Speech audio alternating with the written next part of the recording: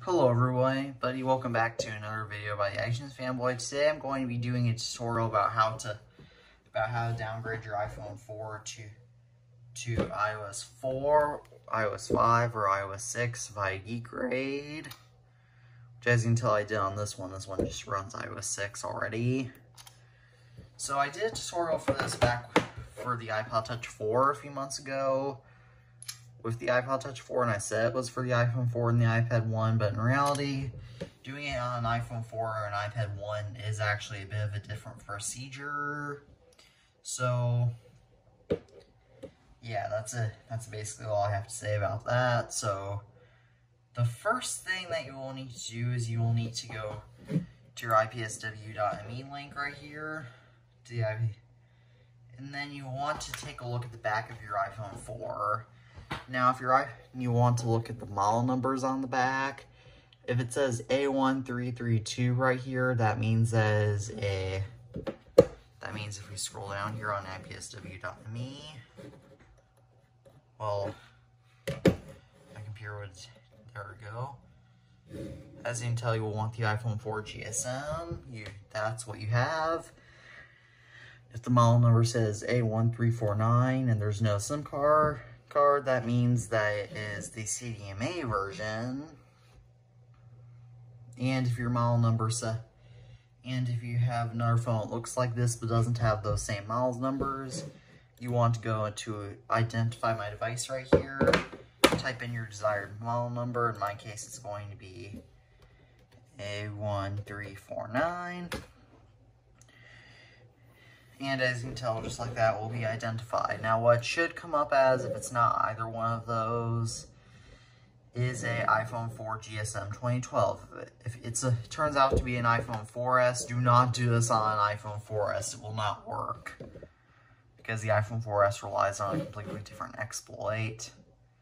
So now you know what kind of iPhone 4 you have. You will need a tool called downgrade, which you'll need the custom IPSWs for those, which are Tethered, meaning you have to always boot those up with a computer every time you reboot or it goes flat. Your device goes flat. So as you can tell, if you have the iPhone 4 GSM, just regular GSM, these are the IPSWs you have a choice of. If you have the GSM 2012 model, this is the IPSW you have a choice of. It's just 6.1.3 for that one. And if you have an iPhone 4, it's the CDMA version, this is what you have.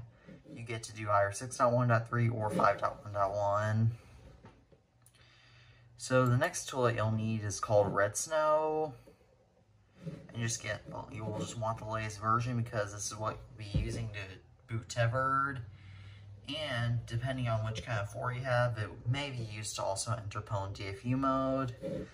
And of course, you will need iTunes 10.6 if your system is 64-bit, or 10.6.3 if your system is 32-bit.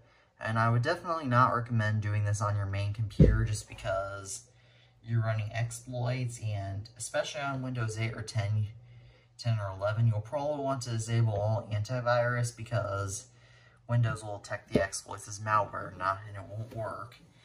And you, of course, will also need, if you have just a regular GSM 4, like this one, you will need iRep to enter Dfu Mode. So now we have all that all the way. I've downloaded everything already. So the first thing that you need to do is you need to install an older version of iTunes. So iTunes is probably already going to be on your computer, so if it isn't, then just follow along because you might still have some old drivers or something. So you'll want to go into your music folder of your file explorer. Let me just zoom in where I can get closer to it. And you'll want to go to your iTunes folder, and then you just want to delete that. Then you'll want to go to your control panel. You want to go to uninstall program. And anything that smells like apples, or in reality terms, it just has a publisher of Apple Inc., you want to just go ahead and uninstall.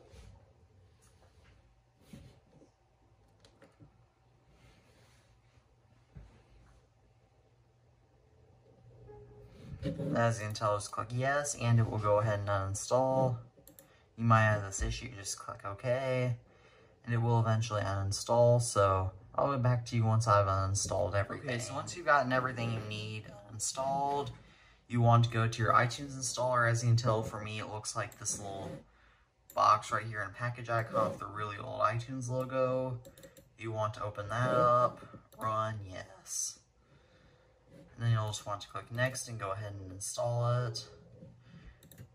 And yeah, I'll get back to you once iTunes is officially installed. Okay, so now I want to go ahead and enter Pwn Dfu Mode. So the first step to entering Pwn Dfu Mode is entering regular Dfu Mode. So obviously plug your iPhone into your computer. Obviously your 4, not your main iPhone. And then you want to hold the power and home button until the screen goes black, and then you want to keep holding the home button until your computer detects it. So here we go.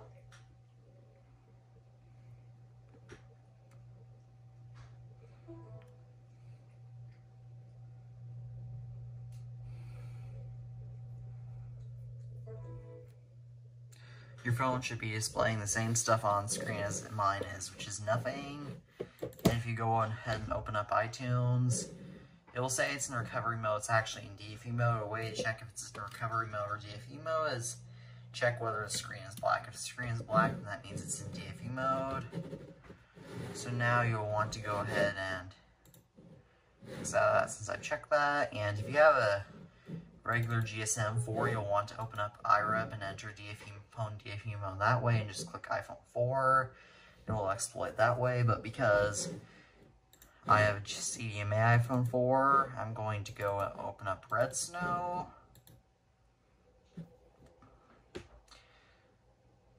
I find that Red Snow doesn't tend to work with older firmwares that you're likely going to be downgrading to on the GSM4, which is why I'm doing it on which is why I'd recommend iRev for the GSM4. So now I want to go to Extras, Pwn Dfu.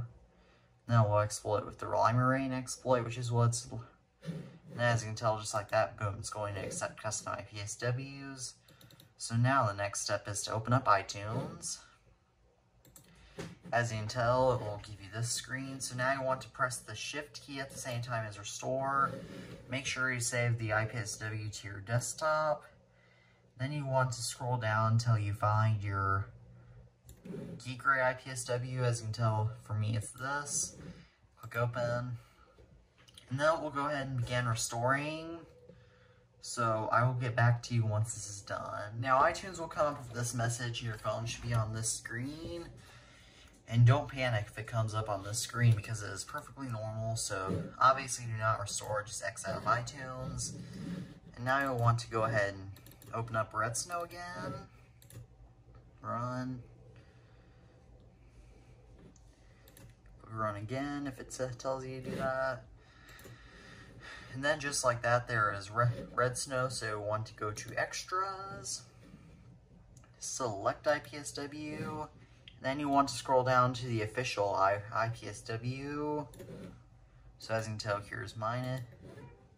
And as you can tell, it will say just boot Tethered right now. So now you'll want to enter Dfu Mode, which is going to be really hard because entering Dfu Mode from recovery mode is not very friendly oftentimes. So obviously do the same steps, hold the power and home button until the screen goes black, and then keep holding the home button until it detects it.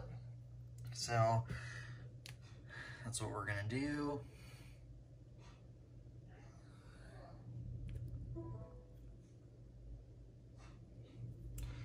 There's an app. No Apple logo will come up on the screen if you're in Dfu Mode.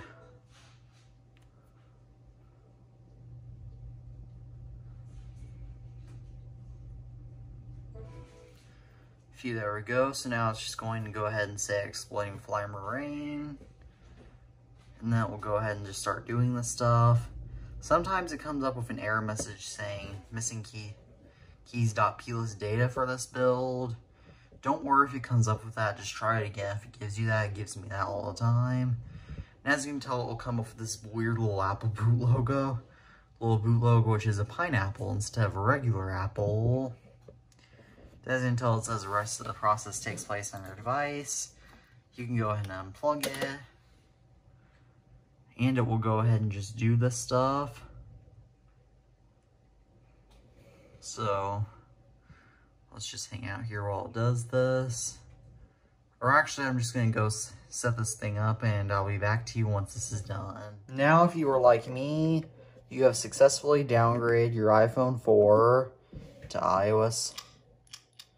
You have successfully downgraded your iPhone 4 to either iOS 4, iOS 5, or iOS 6. So, if you wound up having any problems along the way and weren't able to get out of them via the methods I showed and I mentioned in the video, please let me know in the comments and I'll try to help you out the best I can.